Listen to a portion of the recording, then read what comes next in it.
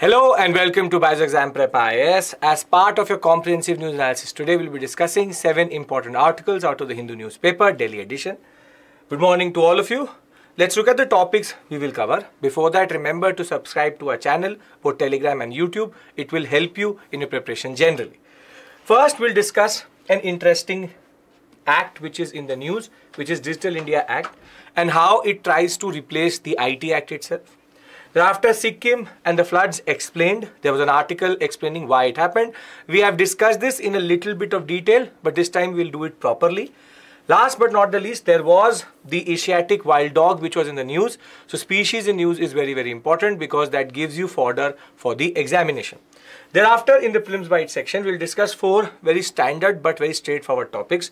First, the new ensign of the Indian Air Force. Very interesting, moving on from the colonial understanding itself. Thereafter, how Aditya L1 is moving towards his Lagrange point, and the last maneuver in that regard has been done. Last but not the least, something new for the students or the children in schools, which is that they can give board exams twice. The logic behind it we will discuss.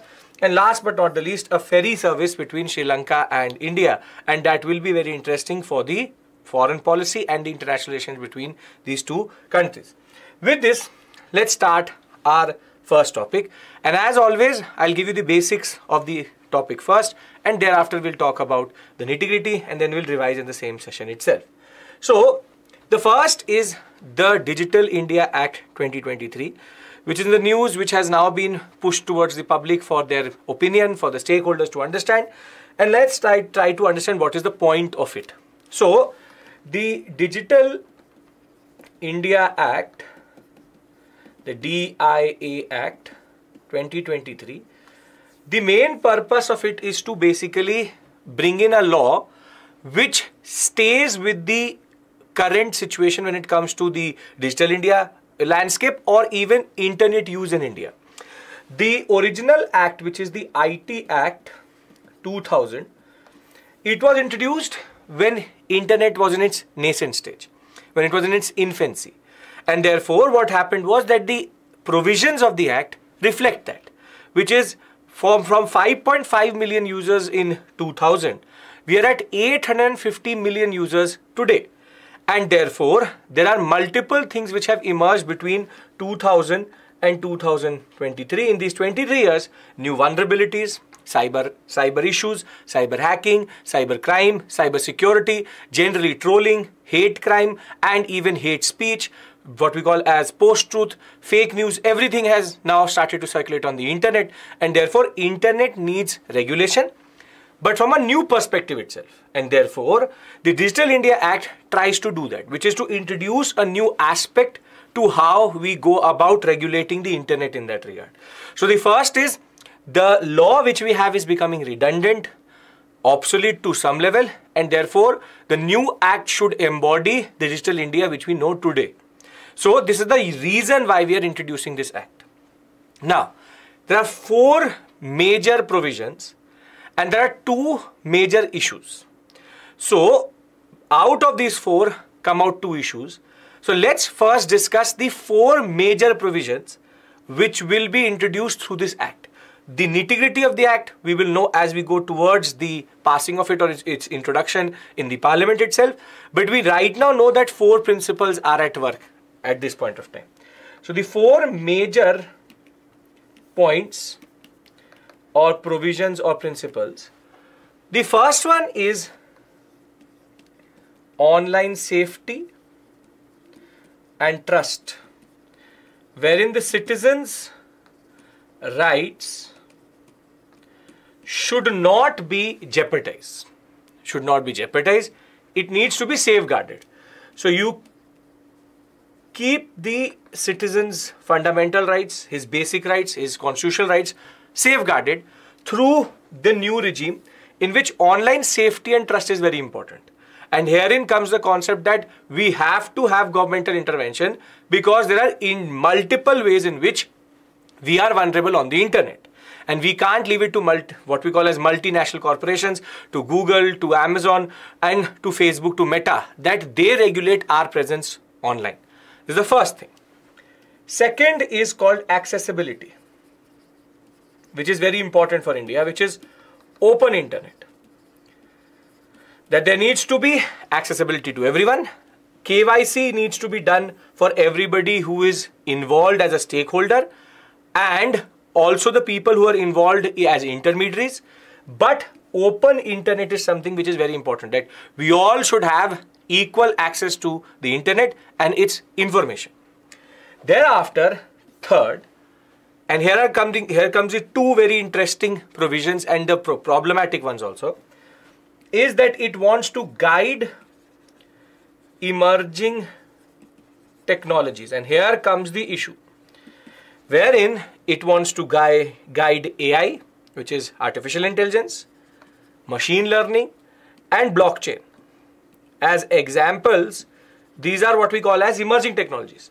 And what the Act wants to do is to regulate these new emerging technologies and also guide them. Now, how do you guide something? Is governmental regulation. Fourth is the most interesting one and is not going to go very well with the stakeholders, is to review the concept of safe harbor principle. The concept of safe harbor principle. What do I mean by safe harbor? See, under safe harbor principle, what happens is that, for example, I am on Facebook, I am on Meta, I am on Instagram, Snapchat, whatever it may be, and I start to write seditious content, hate speech, or any form of content which is user generated but is going against the policy of the company also and is against the law also. So under safe harbor principle, what happens is the accountability, the liability of the company, of the digital intermediary is zero when it comes to user generated content, wherein Facebook is not responsible for what I am writing. So if I am writing hate speech on Facebook or on Meta or on Snapchat or on Instagram or on X, which is Twitter, if I'm doing that, I am liable for it. Accountability is also on it, but the intermediary has no accountability. So therefore, either it is the user or it is the end consumer or the what we call as the person who's reading it, but the intermediary has no liability. This is called, where do you keep accountability? Accountability is on the user. So what we see is user generated data or content, the company, the digital intermediary is not liable or accountable for what it is.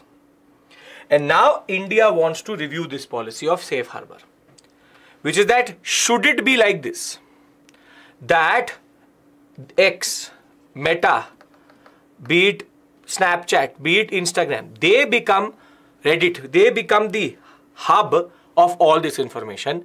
They say it is not our problem, we are just an intermediary, we are giving you a platform. It is the user who is the problem. Now this raises a question, which is that should the intermediary be liable, accountable or not? And India wants to review this question once again. Now these are the four basic provisions of this act. First is something which we are talking about quite a lot, which is safety, online accountability. Citizens' rights should not be in a way infringed or in a way should always be safeguarded by the government. Second is accessibility to all. Again, very important, inclusiveness. Now come the two problematic ones. Guide the technologies and thereafter review safe harbor principle. Now if we understand the basic provisions, I'll talk about the issues and then we can come back again to the provisions. See, the two major issues prima facie, as we can see right now in this act, is that first, if you are guiding emerging technologies, then it can do two things. First, either it can foster AI, machine learning, or what we call as blockchain, but in most probability, the biggest probability is is that once the government gets involved, it will do two things. Either control it too much, or the entrepreneurship, the enterprises, the market-based capitalistic, what we call as impulse, which would accelerate its development, which would make it better and better every day, would not be there. What it means is that if the government starts to guide AI, machine learning and blockchain, it will lead to stifled development or slowdown in its course of development. Because if a private company does this, it will keep on doing research and development in order to get more and more profit. And therefore it is, for example, ChatGPT, every month we see a new development with regards to that. However, the government, as soon as it gets its end clear or it gets its goals completed, research and development in this area will stop. And more than that, a legal framework would also limit its development, because there's no end and there is no limit to AI or machine learning or blockchain. Though Elon Musk and a lot of people are talking about regulating AI, blockchain and machine learning should not be regulated, because they are based on better and better efficiency and performance of AI and generally a computer software. So this can have both positive or negative impact, but we believe that it will most probably stifle development and slow down the process. Now comes the second major issue.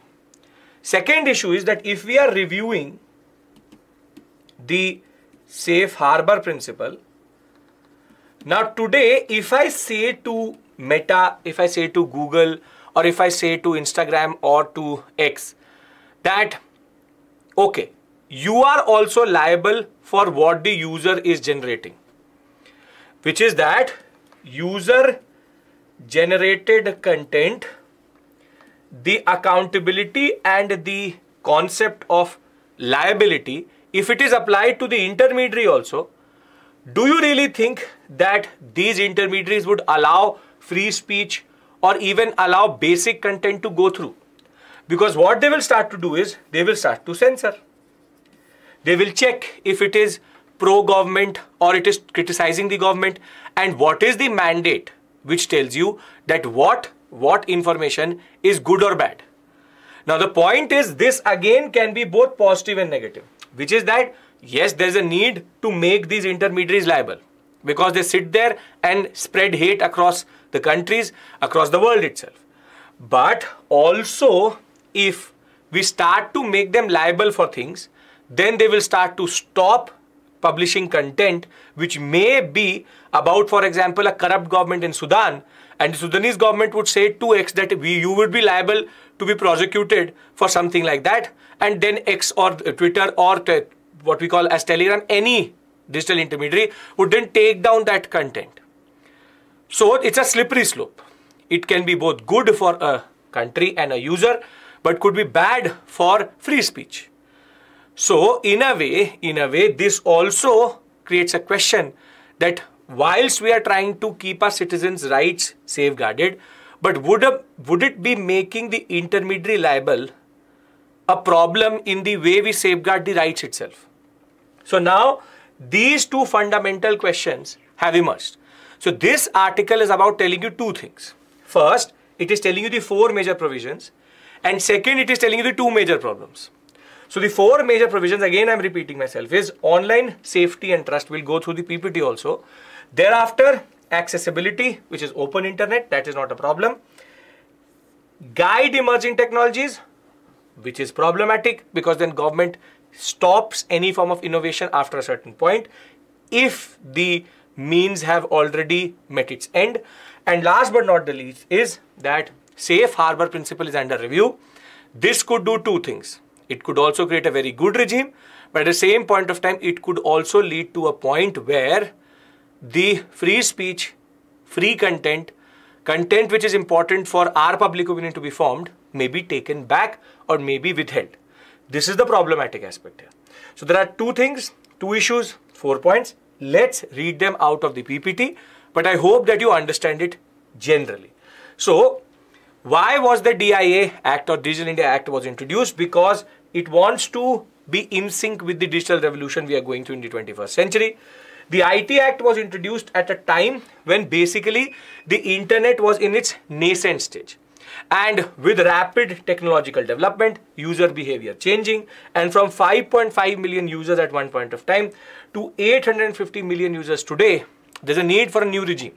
And therefore, the internet has evolved. We need to also evolve our act with new types of vulnerabilities also emerging. We need a better act.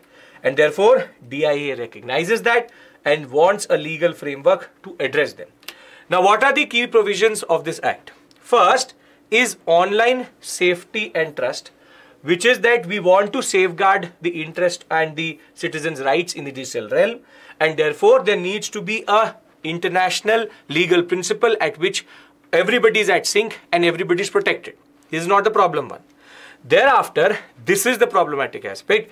Recognize growing importance of new age technologies such as AI, blockchain, and provide guidelines for its utilization and its development in that regard. So while it wants ethical AI practices, blockchain applications, and new forms of accountability, the point of the matter is if you will start to guide the development, guide the utilization of something like this, it will create a hindrance in the natural evolution of these technologies, which would happen under the impulse of a free or what we call as market-based system. Thereafter, it upholds, and that is not a problem, the concept of open internet, balance between accessibility and regulations, KYC for everybody who gives wearable devices and anybody who is liable for criminal prosecution.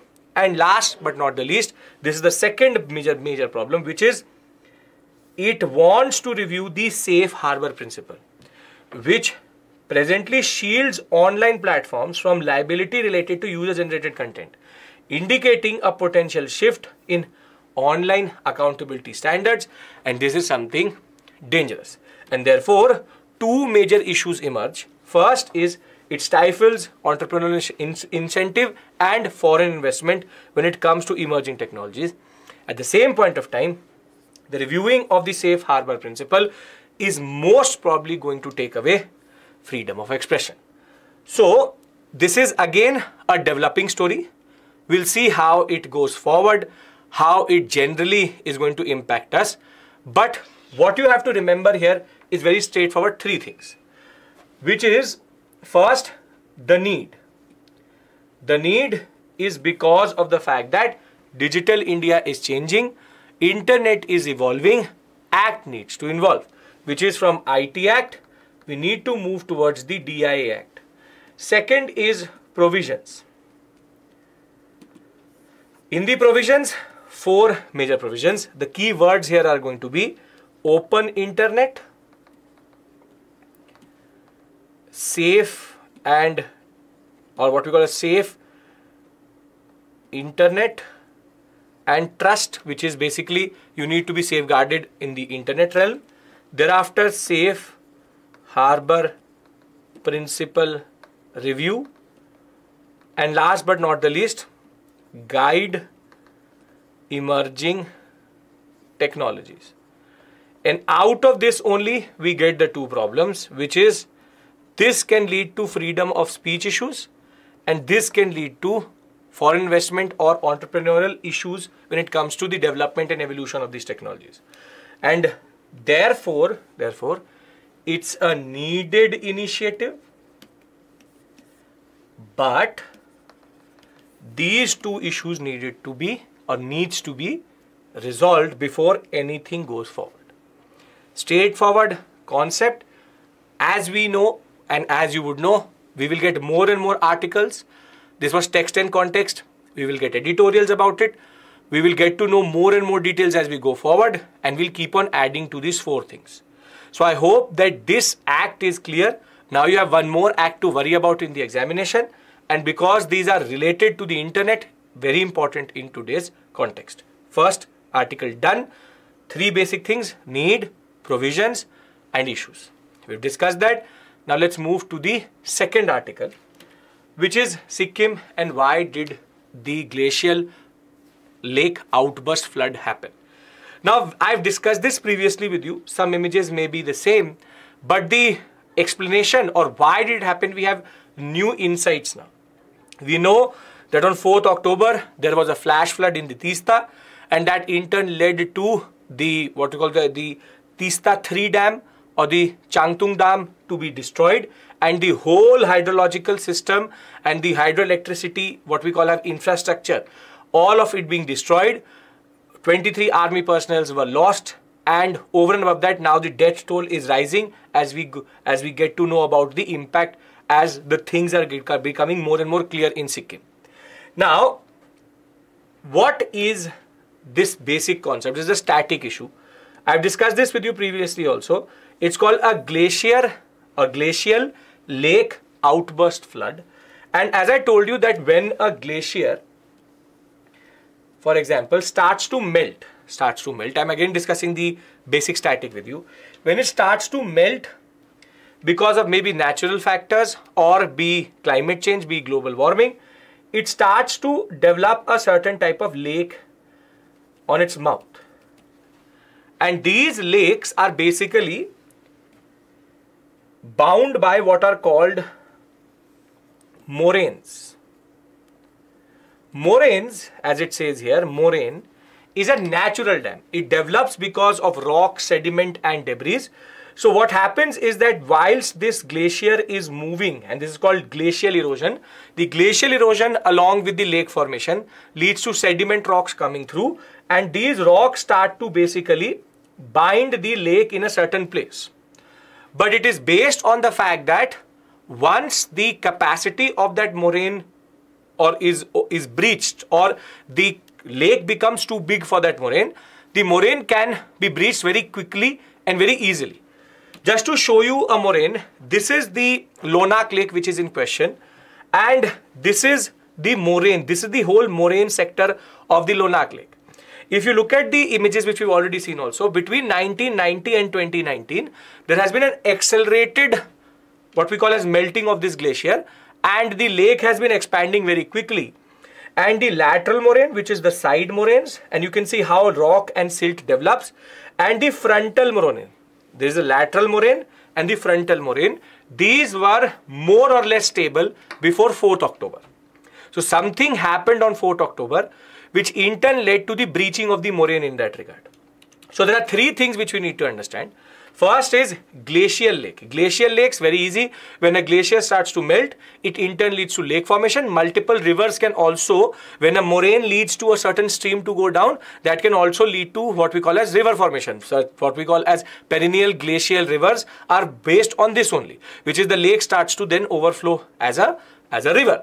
Now, the glacier does erosional activities both laterally and therefore also in the bottom, and that leads to moraine formation. Moraine, think of it as a natural dam. Now, very simply, the melting of the Lonak Lake was accelerated. We have seen ISRO and other scientists also talking about it, that this was a disaster in happening.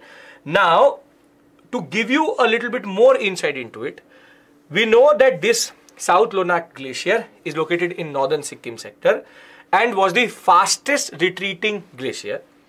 It has receded nearly 2 kilometers in 46 years and further retreated by 400 meters in 2008 to 2019. So see, 46 years it took 2 kilometers.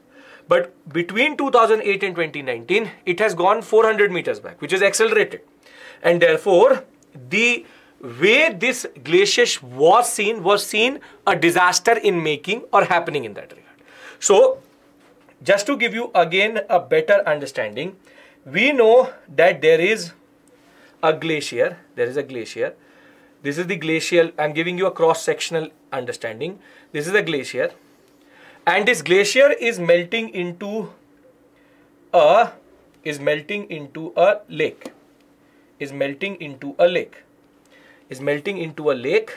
We understand that also. So this is the lake which has been formed. Think of it as the Lonak Lake. Now, this rate of melting is based on natural factors, and global warming had accelerated it. Now this lake in a way is bound by what is called a moraine, and that develops because of basic silt and erosional activities. Now what we get to know today and what is the new hypothesis which is coming through is two things.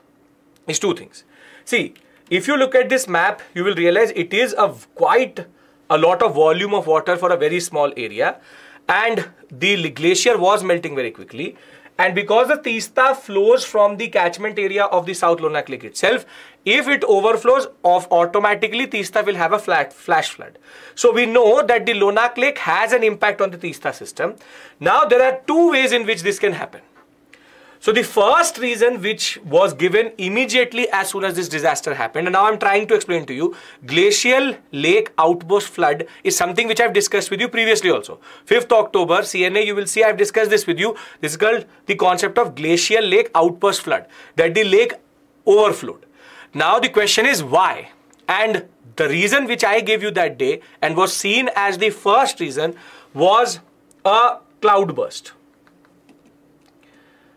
And it was believed that there was a major inflow of water because of a cloudburst in the northern Sikkim region, and the Lonak Lake thereafter overflowed and therefore became a flash flood in the Teesta. However, what the meteorological department in Sikkim is telling us is that yes, there has been rain, but in southern Sikkim sector, northern Sikkim sector, there was not significant rain. And over and above that, they don't have the equipment to check what is happening at the Lonak sector because there are multiple glaciers. They don't have real equipment to check, or it is not sustainable to have equipment there to check what is the rainfall in that sector. So there are two things.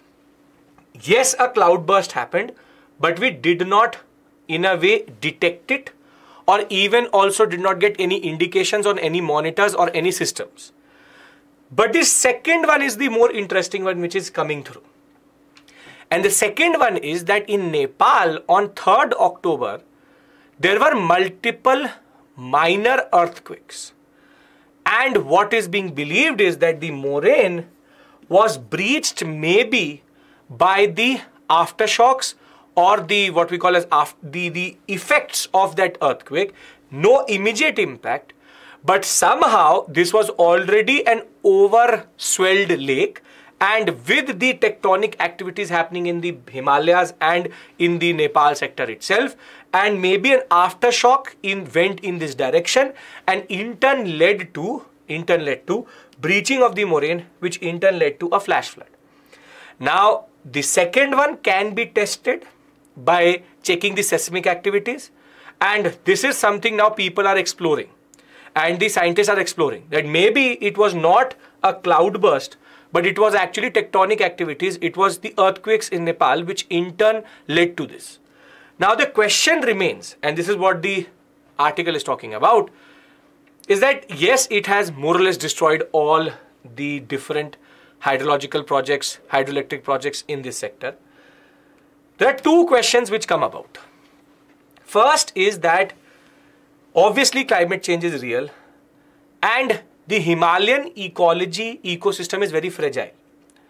And if it is actually earthquakes, and this question was also raised in the parliament previously in August itself, then this raises a question that should we really touch the Himalayan ecosystem, and should we really go for big hydroelectric projects and big projects in this sector, because the fragility of this ecosystem has come through.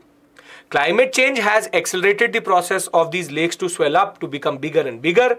The moraines which were having, for example, were formed over 50-60 years are now holding more than what they should.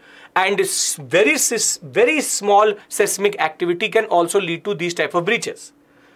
This is the first question. So should we really develop in these sectors very big projects which can lead to these types of issues?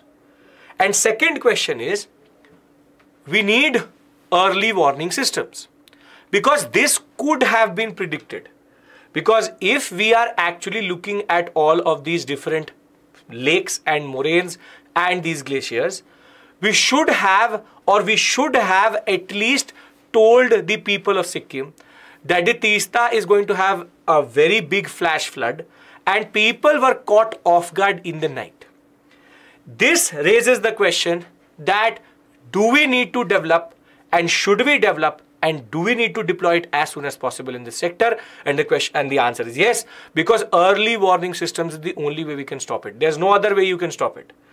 These freshwater lakes are now becoming problematic because climate change is accelerating their melting. So first thing we discussed was what is a glacial lake. Then we discussed the concept of moraine, the dams, the natural dams which are holding it. Third, we discussed the outburst concept, that it can break and can lead to the flooding of rivers or even lead to a river formation itself. But the point is that what is the issue here? There are two major issues or reasons seen through. First was a cloudburst over the lake itself, which in turn led to the spilling over. Or second is the new one which is coming through, which is the seismic activity in Nepal having an impact on these moraines and in turn leading to the breach of moraine itself. Now the last but not the least point is, should we touch the Himalayan ecosystem? The answer more or less is no, because if we are doing it, these are very fragile ecosystems and these are disasters in making and in waiting, and therefore we need to do something about that. And last but not the least is the aspect related to early warning systems. We need early warning systems for these concepts so that we can reduce the impact, at least reduce the people who get impacted. These are 4 things which we had to discuss in this article. I'll read it out. I'll give you the basic points. I've given you the static also. I've given you the backstory also. So we know that the speculation is that there was very heavy rainfall in the north sector, and that in turn led to the moraine getting collapsed, or the collapse of the moraine itself, which triggered a flood itself. However, there is no evidence of such heavy rain in that area. But as the IMD said, that we don't have equipment to check that also. But this is the new thing. This is the more interesting point. This is the more important point, which is there's a new suggestion that a series of earthquakes in Nepal on October 3rd in the afternoon, for which the tremors were also felt in Delhi, might have played a role. But it may be both, it may be only one, doesn't really matter. Raises the question, both the frequency and the severity of such events are going to increase exponentially in future because climate change is not stopping. The Himalayan ecosystem is the most fragile in the world, and any disruption in any way we are managing these resources will be problematic for the people in this area. And therefore, very heavy building, gravity dams, even run-of-the-river dams have now come under question because the Teesta's whole structure was run-of-the-river. And therefore, very simply, this raises the question that is it really worth it to touch these ecosystems and create potential disasters for the people who are living in that area. And therefore, the last point is you need to know glacial, lake, outburst, flood, GLOF, plus you need to know the reasons, be it flash flood or be it the earthquakes.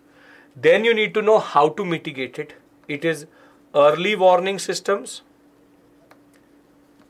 and second is stay away from these ecosystems. Stay away from these ecosystems. We should not have heavy or major restructuring of the landscape itself, and we need to monitor and we need to have a system in which we can inform the people that something has happened.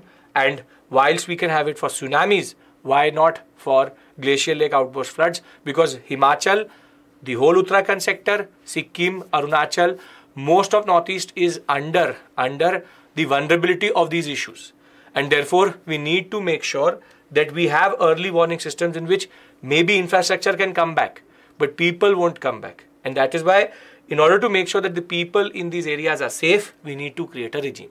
So again, you will see more and more articles about this, but we have a second article on the Sikkim sector, and now this gives us the reason. The interesting one is the earthquake one, which shows you how seismic activities in the Himalayas can have a cascading effect also in the other areas of that sector. So with the second article is also done. Now we move to a more factual one, but more important. Here again, it's a very interesting hypothesis which they played with. It's a very interesting article, which I'll tell you. So The article talks about the Asiatic wild dog, commonly also called the dhole, whatever you want to call it. I'll call it the Asiatic wild dog. And it is an endangered species, IUCN endangered, red list endangered species. Very beautiful. It's basically a wild dog. It's a canine native of Central, Southeast and Southeast Asian sector itself. And they have different names. For example, Asiatic wild dog, Asiatic Indian wild dog, whistling dog, red dog, and even mountain wolf they are called, but wolves are very different. But basic point is it's basically an early species, the wild species of dogs as we see today. It's a Asiatic wild dog. We call it Asiatic wild dog, canine species. The problem is that it is now endangered, and that is why we are discussing it. So they are the only endangered wild pack living, which is that together they live in the wild in the tropical Indian forest, and is considered very high for risk for extinction, and that is why endangered. It is moving towards critically endangered very soon, and we hope that we can arrest it. Now, before I go into the nitty-gritties of the article itself, it gives you a lot of different things. There was a hypothesis which they were checking. Now, this is where you need to listen to me and understand. See, these dogs basically have certain activities, which are called the dural activities, daily activities, which intersect with different other carnivores. So, for example, we have the Asiatic wild dog. This is one ecosystem. This is one ecosystem, and we have the Asiatic wild dog, and thereafter we also have tigers and, for example, wolves. Rather, they are called wolves themselves, leopards. Now, in a way, these three are competing with each other, because when it comes to the food chain, these three are competing with each other. All are carnivores, all eat smaller animals down the food chain, and therefore they are what we call as antagonistic when it comes to their daily activities and their interaction. So if any population goes up, there should be a decrease in the other population, or if they are in the same sector, in the same ecosystem, there should be a negative impact on one of them. This seems to be logical, and this is the hypothesis with which this study went through, which is that is there a negative correlation between what we call as habitat interportability interaction and habitat coexistence of two carnivores. To give you the exact terminology, the concept of habitat exclusivity hypothesis, or the concept of prey availability, habitat suitability, and that is something the concept. They believed that if we mutually create exclusive zones for them, we are better off. That if there's a certain section for the leopards, they will survive in themselves. Certain section for the tigers, they will survive in themselves. Certain section for the wild dogs, they will survive in themselves. This is called habitat exclusivity concept, that they're exclusive to each other. However, what the study saw, and this is the most interesting point, what the study saw was that when we are leading to habitat exclusivity, the population is starting to go down for each one of them. On the other hand, if they exist together, which is their coexistence together in a certain way, that in turn is leading to better impact on all of them, which tells you that ecological dynamics are beyond logic sometimes and are more nuanced and complex. Which means that if tigers and wild dogs are living together in the same ecosystem, they are sustaining better. The prey hunting and food availability concept is also better, and they are peacefully coexisting also as a more symbiotic relationship. Rather, if we are creating exclusive zones for them, there's more chance for extinction. This is why this article becomes interesting, because it shows a positive correlation in prey availability and suitability when it comes to two carnivores being there together. This is very interesting because this allows us now to understand that if there's a national park, or if there is a wildlife sanctuary, we should not go for total habitat exclusivity, because that is leading to more issues than actually solving the problem. And this study proves to us that the coexistence of them together, where there is internal competition, where there is interaction, where there is intersection, they interact in a better way, and that leads to the prey availability and the habitat suitability to go up. A little bit technical, but very interesting. So let me read it out to you and you will understand it better. So we understand that it is a endangered species. We understand it is forest based, the only wild pack animal in the Indian tropical forest itself. The reasons why it is going towards extinction is habitat loss, standard for all animals, declining prey availability. This is the question. Prey availability means what they can eat is available less. Persecution by human and dog interaction, disease and interspecific competition. These were the two questions which they went with. That because if it is, for example, preys are less and there is more competition, maybe that is why they're becoming extinct. Now, IUCN says that between 1,000 to 2,000 are there in this whole sector, classified endangered.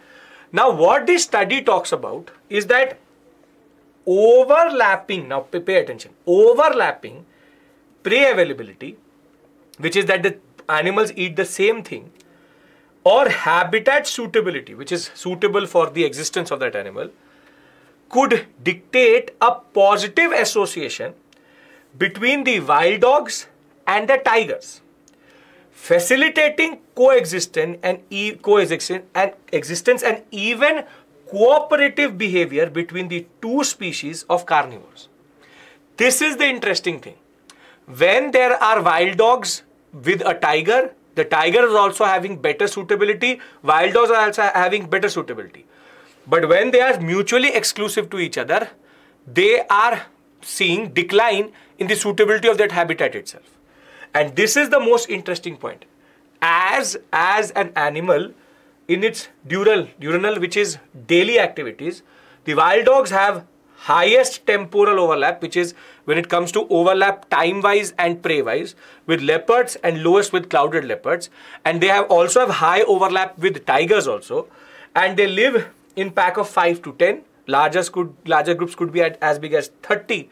But the point is the surprising positive relationship between a wild dog habitat use and tiger, rejecting the original hypothesis which was basically proposed before they went into this research, which is habitat exclusivity hypothesis.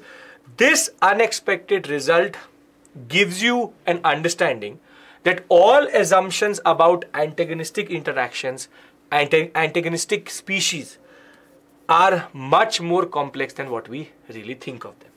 So, before we go to the Prelims Bite section, three big topics we've done, having both understanding of what we call as mains and prelims. First, we discussed the DIA Act 2023, which is the Digital India Act 2023. It replaces, or it wants to replace, the IT Act 2000. Four major provisions: open internet, safe internet, guide emerging technologies, last but not the least, the concept of safe harbor principle being reviewed. Two major issues: safe harbor principle, if reviewed, can lead to stifling of freedom of speech, and guiding new emerging technologies can also stifle their development. Thereafter, we went into the glacial lake outburst flood. We've already discussed this concept. We went further. Two reasons: either it was a cloudburst or tectonic activities, earthquakes from the Nepal sector impacted it. How do we mitigate it? Early warning systems. Don't touch the fragile ecosystem. Last but not the least, we discussed the wild dogs, or the Asiatic wild dog. They went in with this hypothesis that the reason why wild dogs are not surviving is because they have intersecting prey availability and habitats with tigers and other carnivores above their food chain ladder, and that is interleading to their extinction. But what they saw is a positive correlation. If two of them exist together, the coexistence is leading to habitat suitability going up, which is something very interesting for you to understand, and also tells you how nature is more complex than what we can think about it. So there are three basic things. I hope they are totally clear in your mind in that regard. After this, let's do one thing. Let's just look at the prelims bite section. 4 very simple, straightforward topics, and we just have to remember them for prelims perspective. First is the Indian Air Force has introduced a new ensign on its 91st anniversary. Just to show you this ensign, the new addition is the Indian Air Force insignia on the right hand corner. This is very, very important for you, which is that it marked the 91st anniversary, and now you have the Air Force crescent in the top right corner towards the flying side. So it is on the top right corner. They have added this new element, which is important because this is movement away from the colonial concept itself, and further this introduces a new type of dynamism when it comes to Indian Air Force in that regard. This parade, which was done in Prayagraj itself, was very significant also because first the what we call as Surya Kiran, the Surya Kiran whole concept itself, or the Sarang helicopter display as it is called, in that for the first time from 4 we had 5 helicopters, which is much more difficult. And last but not the least, but the most important point is, this is the first Air Force Day parade which was commanded by a woman officer, a female officer, and Captain Shaliza Dhami was the one who commanded this parade, which becomes a first in the history of the Indian Air Force. She was also the first woman officer of the IAF to command a combat unit, and the parade had an all-woman contingent from the newly inducted Agniveer Vayu personnel. Very, very important. This is why very, very important. She becomes a very important personality, and this parade becomes important with the new ensign, plus the fact that it had Nari Shakti in it, it had women's power in it, and it reflected that in that regard. So that is a very important point you need to remember for the examination. The 91st anniversary, the one which I have done at Prayagraj, was the one which showed these new aspects and the new women's power in the Indian Air Force, and very important in today's context in that regard. With this, the ISRO has recently performed trajectory corrections for the Aditya L1, and we know that it is moving towards the Lagrange point. Just to refresh your memory about the Lagrange point, I am not taking L1 as a what we call as a given.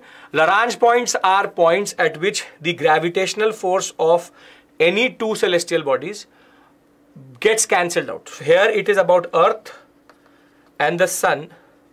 At Lagrange points, at L2 we already have the James Webb telescope. At L1 we want to have Aditya L1 so that it can look towards the Sun at all points of time.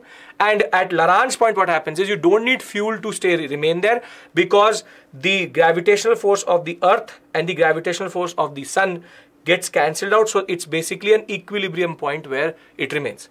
We were going off trajectory, and therefore they had to move it to L1. So the last major orbiter maneuver has been done. L1 is close to 1.5 million kilometers away from the Earth, which is 1% distance from Earth's Sun. And that is important because the life of Aditya will only be there if it is quite far away from the Sun, but also looking towards the Sun at all points of time. So we will get very soon very positive news about Aditya L1 when it is in orbit at or when it is at L1 or Lagrange point 1.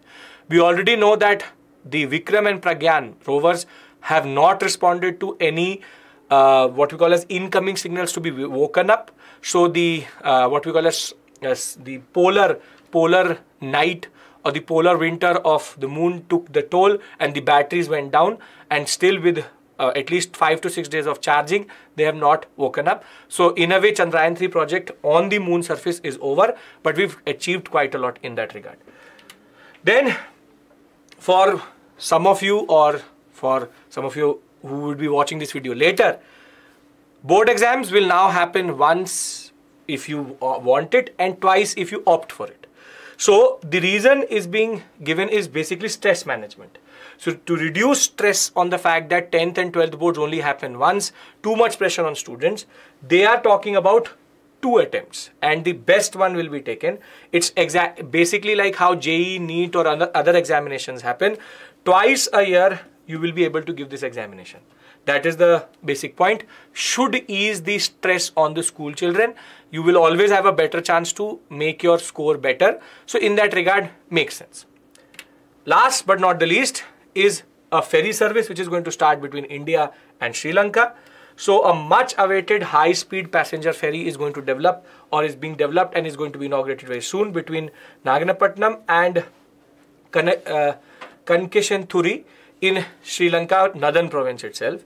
The boat, the high-speed craft which is called Cheriapani, is basically owned by the Shipping Corporation of India. It will have a 14-member crew, don't have to remember these things, but it will be a very important sea route and sea connectivity between Sri Lanka, northern sector and the Nagapatnam port, which is important. This only leads to better soft power understanding and more connectivity between the people, which is also good in that regard. So before we go to the mains questions, 7 topics. New ensign, the concept of a ferry between Sri Lanka and India. Thereafter, board you can do twice, Aditya L1. These are things which will develop further also. 3 major things: DIA Act 2023, Digital India Act. Thereafter, second most interesting one was the aspect related to positive correlation between 2 carnivores being in the same sector. And last but not the least is the glacial lake outburst flood, which was linked to moraine breach. Could be either flash flood, it could be either basically a cloud burst or tectonic activities. Shows more interesting aspects about the Himalayan ecology. The questions which I've given to you today reflect that type of understanding also. You see, discuss how does the Digital India Act 2023 represent a significant step, you can remove this S, a significant step towards establishing a future-ready legal framework for the country's digital ecosystem. So what I've done is basically, this is the way sometimes the questions are made from the newspaper. They just picked up from the newspaper and added discuss how does. And from this point forward, they've quoted the article itself. These type of questions also come. Try to attempt it.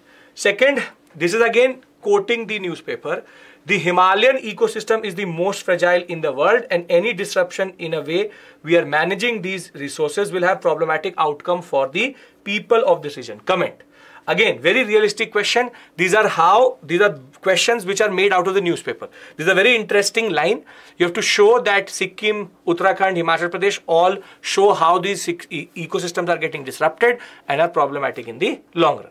So with this, I would like to end the session. Thank you so much. I will see you tomorrow. That is again tomorrow. CN is assigned to me. Thank you. Take care. Bye-bye. And have a very productive day. Take care.